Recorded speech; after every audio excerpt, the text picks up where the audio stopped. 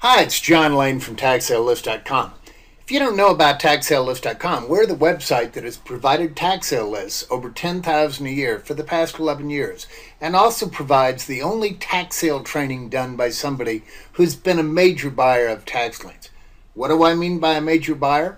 Over 77,000 tax sale properties have been acquired over the past 20 years. Today we're going to cover a question we get quite a bit, and it's sort of a defeatist question. It's how can the individual compete with the institutional buyer?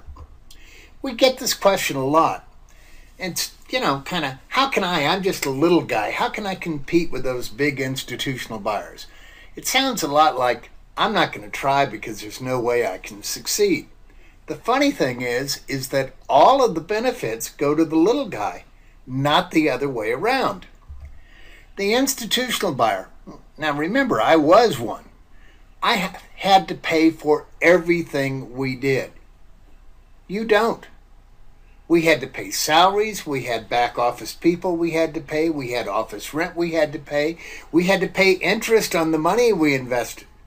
As a consequence, the institutional buyer usually cannot afford to bid on smaller liens because he can't make enough money on them. His transaction cost is too high. Because of this, there are a number of liens in every sale that you can bid on and they won't. Now, the biggest advantage the small investor has is that the institutional buyer can only afford to go to about 10% of the tax sales. Unless it's a sale in his backyard, he can't afford to go to a small sale. As a consequence, the institutional buyer will attend sales where they think they can buy at least $1 million worth of liens. But they have to pass up on all the small to medium sales because they can't acquire enough to keep their acquisition costs below 5%. Let me sum it up. The advantages are all with the individual buyer. You don't have a lot of salaries to pay like the institutional buyer is, so you can bid on more liens than he can. You can go to the small and medium sales while the institutional buyer can't because he can't acquire enough liens at the small sales. And finally, on each lien, your money's worth exactly the same thing as his money.